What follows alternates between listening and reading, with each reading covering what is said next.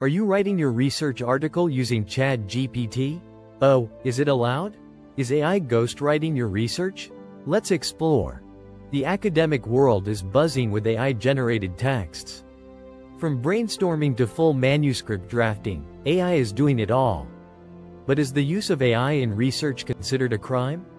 Are we crossing the line from support to straight-up ghostwriting? In this video, we will find out all these answers. Welcome to Easy Physiology and Research Pro. It is a revolutionizing technology. And what is the use of a technology that does not make our work easier? AI is now your research buddy, helping with ideas, summaries, outlines, and grammar. Sounds like a dream? Maybe. But academia doesn't run on dreams alone, it runs on accountability and ethics. You have Grammarly and Pro Writing Aid cleaning your grammar, Elicit summarizing papers, and ChatGPT doing everything short of peer review.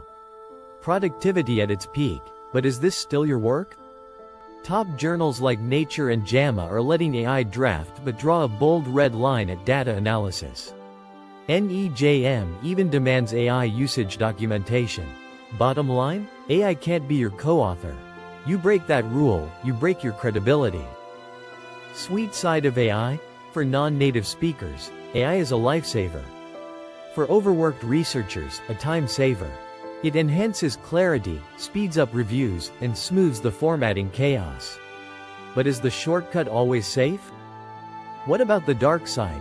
AI can hallucinate data and invent references. Plagiarism? Oh yes. And slowly, it's eating away your ability to think critically. You're outsourcing your brain, and that never ends well in science. Is there any rescue option? Use fact checkers. Validate everything. Train yourself in AI literacy. Use detection tools. Build workflows that pair human judgment with AI speed. Because nothing replaces a thinking scientist. AI is not an author, it's a tool.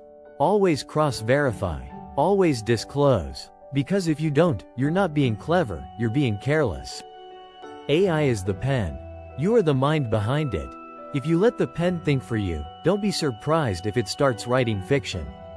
Be smart, be ethical, and yes, subscribe to Easy Physiology and Research Pro.